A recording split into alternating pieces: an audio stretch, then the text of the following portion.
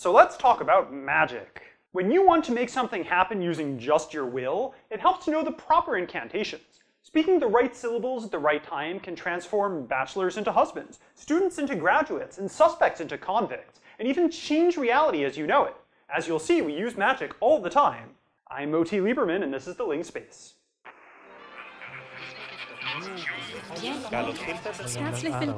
Welcome to the Ling Space.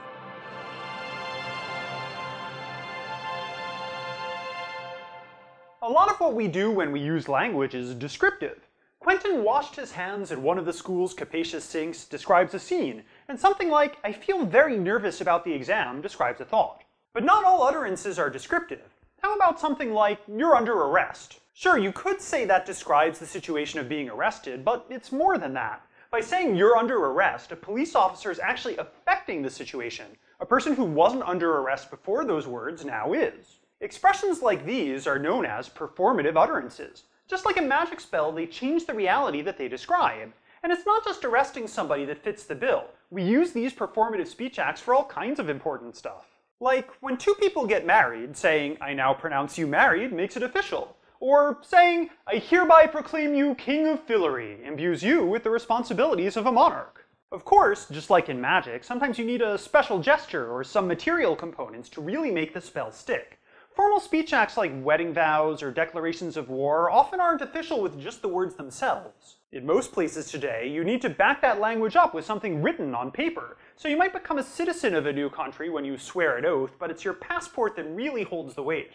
If you go back in time, though, you reach a point pretty quick where widespread literacy isn't really a thing, or the oral tradition is core, and that's where performative language really takes center stage. Without documentation, a binding agreement would have to be verbal. In a lot of cases, this could be accomplished by swearing to a deity or putting your reputation on the line. For instance, in ancient Greece, it wasn't unusual when you wanted to promise something that you'd swear it by one of your favorite gods of the pantheon, like, "By awesome Artemis, daughter of Zeus."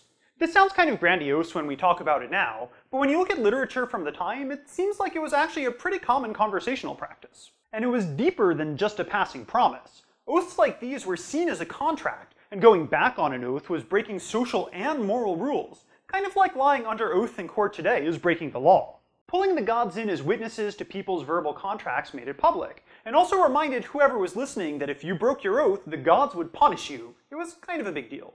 And we still use these kinds of expressions in English. Maybe not "by awesome Artemis," but you've probably heard expressions like "I swear to God," or "as God is my witness," even in casual conversation. It's not always meant literally, but it's there. So it's not just big decisions uttered by official people that can change the world. In a way, every time you make a promise, you're changing the game. When you say, "I promise I will stay in Fillory until the end," the people you're promising that to expect you to stick around indefinitely. The state of affairs is different after your promise than it is before. This may seem like magic, but there's actually a lot of theory about what makes it tick. We already said that sometimes you need written backup to really make a performative speech act official, and you might also need the power to do it. Your average textbook editor can't cast spells like a magician can any more than he can declare war. Another important element is repetition. Expressions like, "I now pronounce you married," or "I hereby name this ship the Muntjac," have power because they're conventions that keep being repeated within a particular cultural context. If you call shotgun when getting into a car with your college friends in America, then they'll probably know that you mean you want to sit in the front next to the driver. But if you call shotgun when hopping into a carriage in a fantasy kingdom, the odds are the fairy footmen and the talking bunnies won't really get it, and you'll probably get stuck in the back. But if you really want to understand how saying can be doing, maybe it's best to reassess how you think about language overall. Even back in the 1950s, philosophers like J.L. Austin tried to divide the world of sentences into descriptive and performative acts. So some things you say just remark on reality, while other things change it. Philosophers and researchers have debated lots of ways to talk about speech acts since, but no matter how you slice it, one thing is pretty clear. Language has the power to transform. So how does this work? Well, Austin suggested that there are 3 different parts to language which work together to make communication happen. First, there are the words themselves, which he called locution. These mean something on their own, but when you say them, they also represent your illocutionary force, so what you mean and what you're trying to communicate. Finally, your words end up having a perlocutionary effect on the person you're talking to. They end up doing something to the world outside your own head. You can apply this three-part structure to any sentence. So, for example, the locution, "do you have the time," spoken to a stranger on the street, really has the illocutionary purpose of asking what the time is, and the perlocutionary effect hopefully would be the stranger telling you the time. So from this perspective, everything you say has some kind of performative element. The performative speech acts we were talking about before are just the ones where the perlocutionary effect is a pretty notable change in the way people interact with the world. The idea that words have power shows up all over the place, from Buddhist mantras to incantations of traditional midwives in Mali to Adam naming the animals in the Bible. There's something to this, but it might be less supernatural and more subconscious. Experiments have shown that word choice and how you talk about something can have a huge effect on what message the people you're talking to take away. For example, two psychologists in the 70s showed some footage of two cars getting into an accident to participants in an experiment. Then they asked the following: how fast were the cars going when they verbed each other? Depending on what verb they used, they got some clear differences in the reported speed. With a more neutral verb like contacted, people assumed the cars had been going about 32 miles an hour. But with a much higher impact destructive verb like smashed, that estimate was way higher, over 40 miles an hour, and this was with the exact same footage. If the choice of just one word can change how people remember facts, that's pretty powerful. And that has huge implications for things like how you ask questions of people who witnessed a crime.